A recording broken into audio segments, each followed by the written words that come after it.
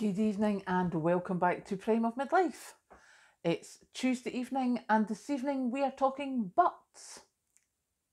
Water butts, to be precise.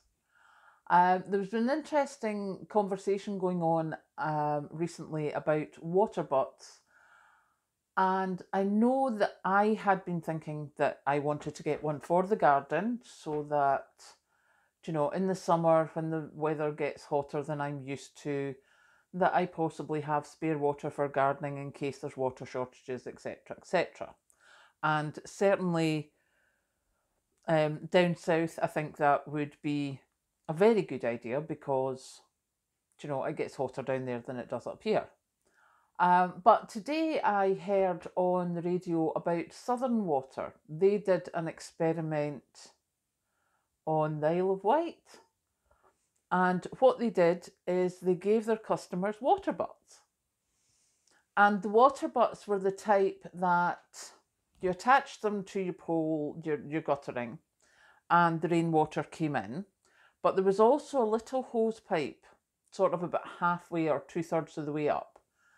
And what it did was it just let the water leak out at a very slow rate. So it didn't empty all the water into the drains, it just emptied some of it slow, and you still had a lot for your garden. And what this did was it stopped the flow of rainwater going into the sewage pipes at times of heavy rain. And I don't remember quite how many water butts they gave out, but they gave out quite a few. And certainly in one village that they tested, the naysayers had said, "Oh, you'll be lucky if you get 20% uptake." They actually got 70% uptake, so yay. And it actually reduced the requirement for them doing the sewage overflow, which means letting the sewage overflow into the sea directly. It reduced the need for that by 70%. And the guy on the radio is like, 70. And the guy from Southern Water's like, yeah, it made such a huge difference. We are going to be rolling it out in more places in the next short while. So I think I possibly need to move the gaining of a water butt up my list of things to do.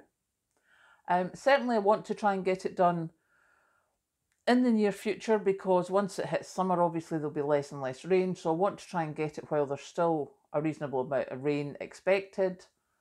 And then I can use it for the garden. Because I know that obviously there was hosepipe bans, etc. down south last year. Scotland, it's not something that we have ever really experienced. In my memory anyway, if they did it when I was a kid, I don't remember. But also, I don't remember it being as hot as it's ever been last year. So I think it's time to get prepared. Certainly, I am normally prepared for the cold weather. It's always been winter that's been the worst here. It's always prepare for the cold, prepare for the cold. Summer is just a nice heat. Summer is getting an awful lot hotter nowadays, and I am definitely not used to it. So I think the water butt could be a very good idea for me. But certainly the figures that Southern Water have put out about this, it makes a huge difference to areas where they've used sewage overflow. So if you are in an area where there's been a lot of sewage overflow into the sea and you can afford to install a water butt, then I would say please get one. Tell your friends, encourage everyone you know to get one.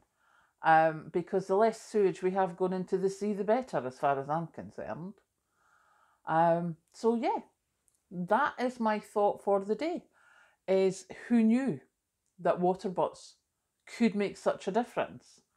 But I do think that, it's a great idea for the point of being able to water your garden. And if it can stop a sewage overflow, more power to their elbow. So I am going again, and I will get myself a cup of tea, and I will catch you later.